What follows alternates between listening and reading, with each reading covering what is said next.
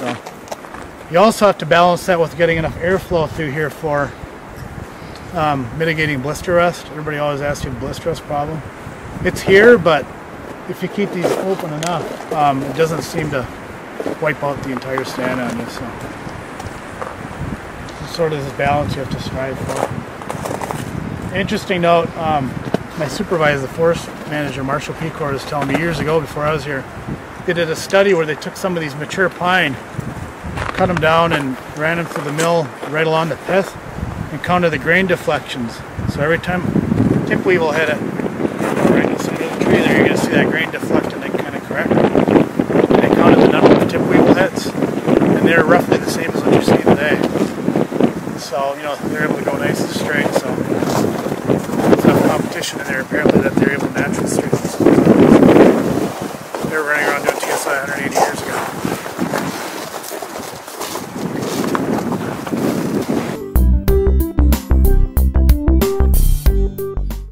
So we try to naturally regenerate these pine stands if we can, because it's about half the cost of planting. So if you have failed regeneration and you have to come in here and plant, it's roughly $500 an acre. So that includes your planting costs and your site prep and all the other things you have to do to get it established, not including the TSI you have to do later on. It's about $250 an acre if you can get the natural seed to just regenerate the site. So we try and get that to work anytime we can. Save some money on it. So, because right now the company is paying for all the regeneration on this. So, talk about long-term investment, right? Yeah. Spend the money now, you're seeing the results in 180 years. Try and sell that to board of directors anywhere else.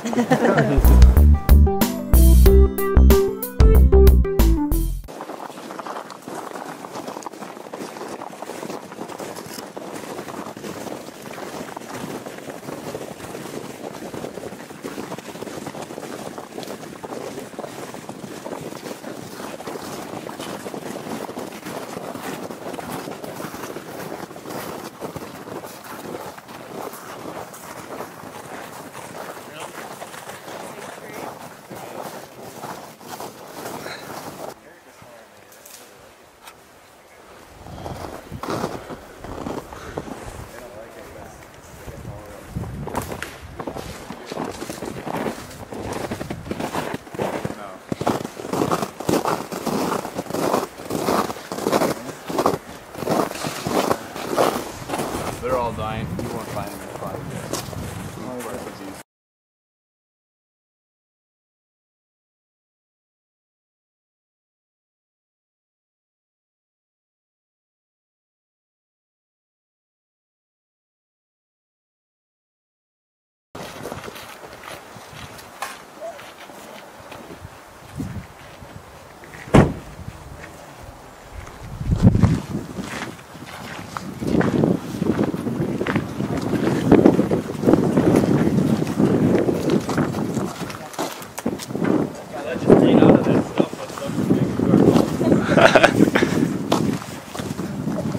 Don't let you peel them off.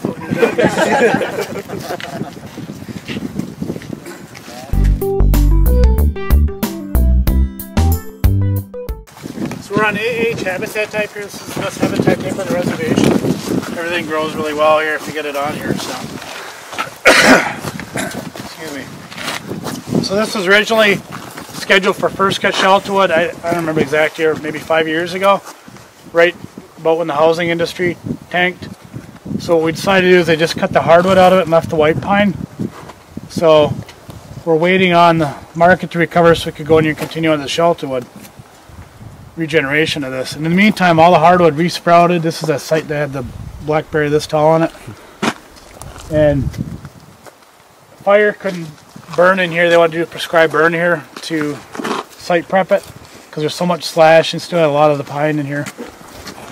So we're stuck in a dilemma on this and what to do with it. So what we did last winter, just this past winter, is we did basically the first cut and the final cut in one fell swoop, because we know if we do the first cut in here, again, we're going to be fighting with slash and regeneration. So now that it's opened up, they can get in here and roller chop this and try and get a fire through here if we can get the slash down.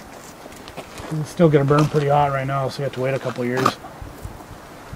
And then regenerate the pine. There's plenty of seed source all the way around it, so you're all right. So we took 40,000 board feet per acre of white pine off of this. There's probably another 10,000 feet of hardwood, so there's a lot of volume coming out of this site right here.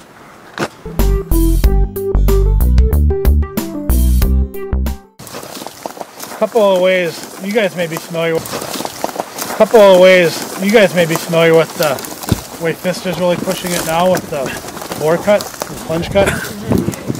So, I'm not telling you guys anything you don't already know then, but the reason for it is safety and a lot more control. So what they do is they'll cut the notch out of it, and you can see it's on the ground right over there, what they cut. So it's kind of on a pretty steep angle. If he wants to grab it, you can bring it up and set it on the stuff. So you cut that out of there, and then they'll do the bore cut and kind of cut from the hinge backwards, so you always have this holding wood back there. Yeah, there you go. You can see it. It's a pretty steep angle for your notch. And then with this hinge right here, they want to leave enough to control it. But because even with the big bars that they're using, they can't get all the way through. They have to come in from the front, kind of. You said this one. You said this. Take it out here. You said in the middle. Otherwise, you get this column of wood holding in the middle. So then when they're done, they just either cut back or just take that holding one out, and then the tree will go down. So the problem with the old Humboldt cut, where they cut a notch and then cut from the back forward, is as you're cutting, that tree isn't held onto the back anymore. So at some point, it's going to start breaking, maybe before you're even ready for it to. Yeah, and the big thing is cut from the back. Conventional cut from the back. And yeah, then the notch could be different on it too. Sometimes they'd have it sloped down to the bottom. So what would happen is, they may start falling when you're still right here. So you get a lot of fiber pull in it.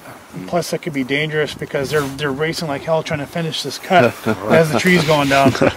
Whereas if you already have it all taken care of in here, you can get your escape ready and just hit it and then just get out of the way. So it's a lot safer.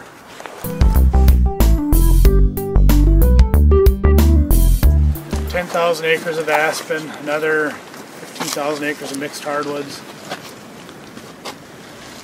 maybe 30 to 40,000 acres of different wetland types. So it all adds up to about 250,000 acres of forest that's managed. Actively managed about 180,000 of that, once you take the wetlands and whatnot out of there, so don't do much wetland management. So the bulk of what's managed then is northern hardwoods, about 5,000 acres a year of this being managed. So the white pine that we were talking about earlier, everybody looks at the white pine and thinks, oh, you do a lot of white pine management. We're only about 500 acres of that a year. So about 5,000 acres of this. There's another 1,000 acres or so of even age hardwood management, so red oak and other stands that are managed on an even age basis. So total acreage is about 7,500 acres per year under management, a couple hundred acres of clear cuts, some shelter woods. So it's relatively speaking, it's a fairly intensively managed forest, but you can't always tell it from driving through here. So with this hardwood management, we have a full-time marking crew that comes through and they mark this year-round. So this and some of the other cover types, but this is the bulk of what they do. We manage it based on it's an uneven age management system. So single tree selection, where the order of removal is roughly speaking, remove the worst, leave the best. So over time, what you should see is the quality of the forest increasing, right? Keep taking the bad ones out, leave the best. Over time, it's going to improve. So every 15 years, come into a hardwood stand, manage that down to 70 to 90 square feet per acre, and you should see the quality improve. And the CFI data kind of showed that for a while, that the quality is improving. It was the diameter distribution is coming down into regulation, which is unique because most places it's coming up under regulation. It was skewed heavily to big trees. There's still a lot of trees that are on the bigger side here, but it's a little more balanced. But what they're seeing then in the data is that that quality was kind of plateauing. They're still finding a lot of low quality trees when they come in. So, what the heck is going on? So in conjunction with some research with the Forest Service, they realize that, you're leaving a lot of your whole size cohort under suppression when you get through it. And so when you release it, that stuff was suppressed for a big chunk of its life, and it's not going to respond to that release as well as something that was free to grow. This is an example of that. these two cookies are the same age. They're 67 years. So one was grown under suppression, one wasn't. You know, which one do you want to release? So, this one right here, different species, but same idea, right? So what they realized is, you know, just doing pure single tree selection, that wasn't just here. This has been going on in the Lake State since the mid-90s. You know, we need to start putting in some canopy gaps to stimulate that regeneration, so you don't have something that's constantly under suppression. So let's just take a quick walk back here now. Tell you what we're doing. So to stimulate that regeneration, every so often, and it varies on the stand how often they're going to do it, but they'll find a trigger tree for a canopy gap. It's going to be 16 inches in diameter. And what they'll do is they'll remove all the saplings that are in. We call these things craplings, because that's all they are, right? It's a sapling that's not going to amount to much. Some of these, you know, ironwood and stuff like that, it's obviously never going to be a tree anyway. It's not a sure tree, but even the maple here, it's spending its entire life under the drip line of this maple. So even if you take this guy out of here, the hardwoods that are growing in its shadow, you know, that could be a 20, 30-year-old tree right there for all we know. Or you get a pole-sized tree in here, it could be 80. So it's not going to respond really well. So what we'll do then is mark everything under the drip line. We'll just pull back there, you can see it's got some maple borer scars on it and everything else. So remove all that forest cover underneath that drip line, and then you have like a little mini clear cut, a little gap in the forest, so that the regeneration that's growing in this gap after we leave is free to grow. It has full sun within this opening. We've been looking at these gaps now for the last 15 to 20 years and realized that some of them weren't big enough. Mark maple crown, maybe that's big enough, but a basswood with a smaller crown is a smaller drip line. So what happens then is you create that gap, and the surrounding trees are able to close that gap on you in a couple of years. So, you know, so much for that. So we want to make sure that they're big enough, so, you know, 40 to 50 feet in diameter if we can. So sometimes you have to take more than one mature tree to create that gap. So right here, for example, we take these two trees, open this up, and then you have a big enough gap. So that regeneration area will continue to grow throughout the years, eventually become pole size. You can start thinning those out. And theoretically, at least, at some point in the future, that big tree that's growing in that gap has been there its entire life, free to grow. So it will never been under suppression.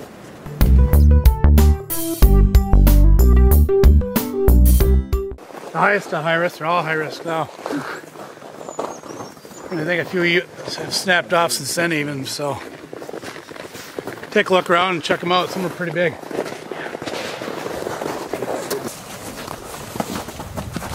I didn't bring a detail. Please figure out how many people in the cave have their hands touching, and then when you get full, Divide by 3.14. Probably 2. arm way.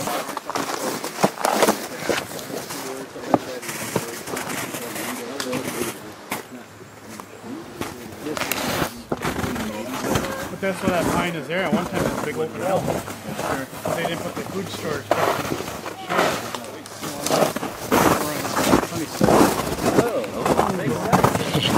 Hey, Mark. You crawl through there? Real carefully, but I won't. You look for big circular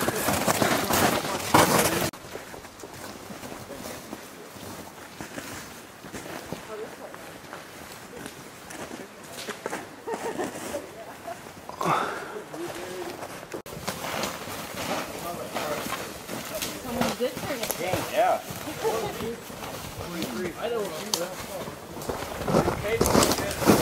What? Broken. Wow. How big? 43.